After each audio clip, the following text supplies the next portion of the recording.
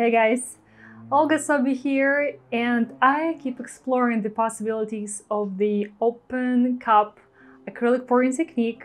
I absolutely love this technique. It's always so beautiful and satisfying, and today I want to try doing it with the Artist Loft premixed pouring paint. I have been getting pretty consistent result with this paint with the other techniques, so I'm pretty excited to see how it's going to work out for the open cup.